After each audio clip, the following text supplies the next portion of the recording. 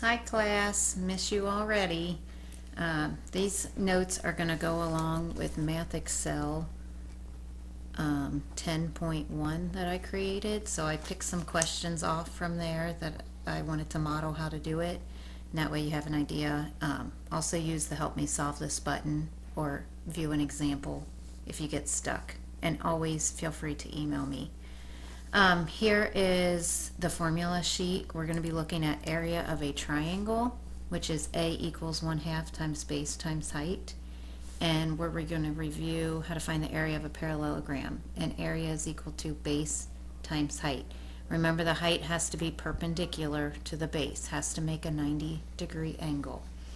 So snip a picture of this. If you need to look back at these formulas, you'll need those two, the triangle and the parallelogram for area. Okay, and here are the problems. So the first one I'm going to go through, there's about 5 problems I'm going to do with you, is find the area of this parallelogram.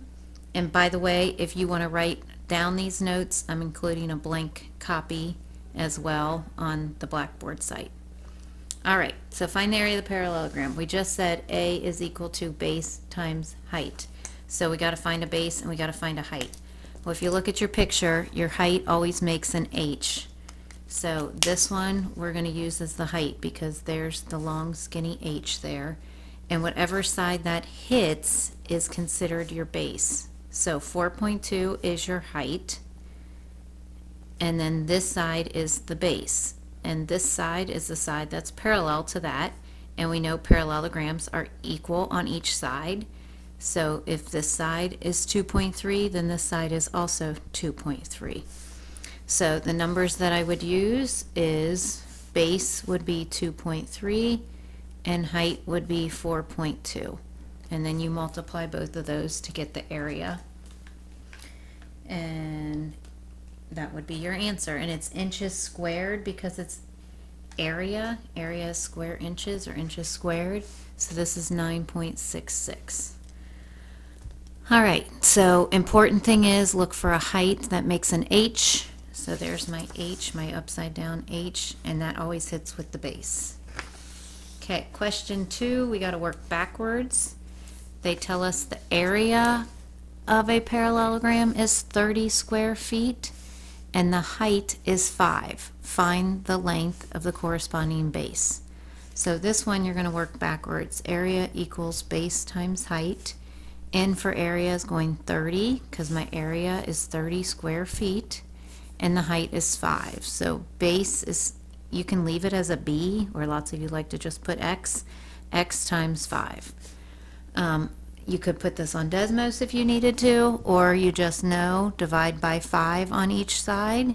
30 divided by 5 is 6. So 6 is equal to X. So the length is going to be 6 feet. Let's try the area of this triangle. The picture's terrible here. But now we're moving on to triangles.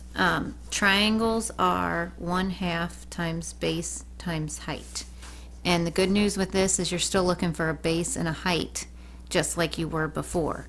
So if you look at this picture that's very hard to see, you can see that that's the height right there. That's the H. So whatever number that is, I can't read it, that would be the height. And then your base hits, that H sits on this side. So this length right here, I think it says 2 here and 6 here. So you would do 2 plus 6. So the base would be 8. So in this case, I would do 1/2 times the 8 for the base times the height. I can't read that, but I think it says 8 as well. And then you would multiply 1/2 times 8 times 8.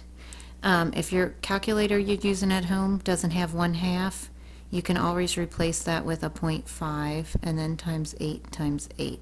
Or there's always the Desmos app. Feel free to use that as well. All right, moving on. I'm not going to do this one with you, but I think you can figure it out. This is a right triangle this time. And if we rotate our paper this way, I can see that this is my height still. And my height always sits on a base. So that would be the height, and that number would be the base. So 1/2 times base times height. This one's going to be the same way. This is an obtuse triangle. So if I look here, this number right here is your height, and I need a base with this one, and it always sits on your base. Remember, you're actually looking at the triangle, so this 9 right here for a height would actually sit from here to here. This one would be your base. Okay, the next one says for the following lines, graph the lines and then find the area of the triangle. And it's very hard to see, but it says y equals x plus 1, y equals 1, and x equals 3. So if you don't know what those look like, you would graph them on Desmos. I'm going to show you right here. They would be, this one has a y-intercept of 1, and the slope is 1, so up 1 to the right 1. So that's what that one would look like. And then the y equals 1 is a horizontal line at 1, so it would look like that. X equals 3 is up and down, vertical, at 3. So 1, 2, 3, and so hopefully you can see that triangle right there. And then you find the area of that triangle. You could either, I would count a base and a height here to get into good habits. So 1/2 times the length of the base, just count, times the height. All right, and then that is it for that. That bottom one is going to be saved for the next lesson. All right, so email me if you need help, more help than that.